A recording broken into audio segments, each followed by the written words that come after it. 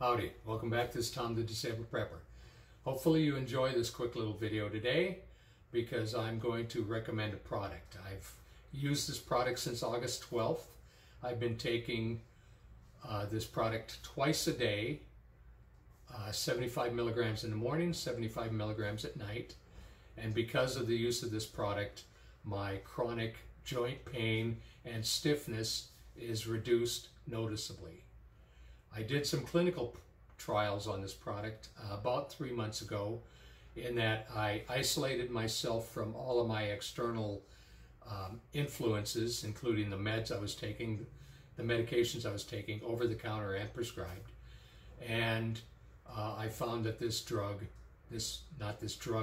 product, which is over the counter and legal for sale and use in Arizona, and that is CBD oil.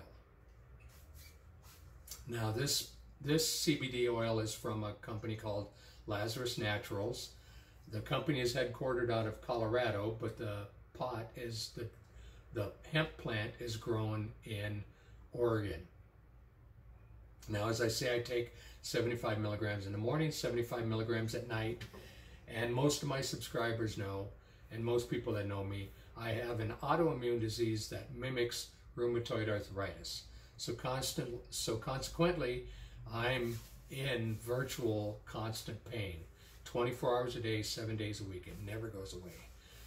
I also have joint stiffness, which if you've ever seen me move, even the use of my arms, it makes me look very mechanical.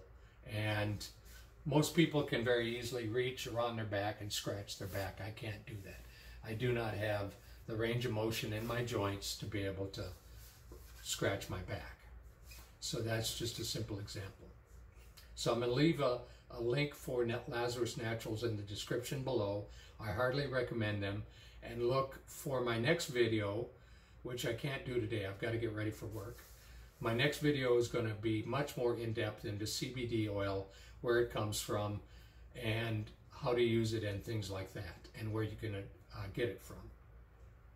So in the meantime, I suggest you start researching this if you have chronic pain, chronic stiffness of the joints.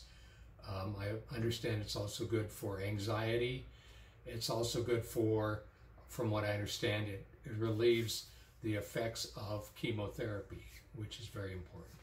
So anyway, remember to keep your nose in the wind and your eyes along the skyline. Until we meet again. Bye.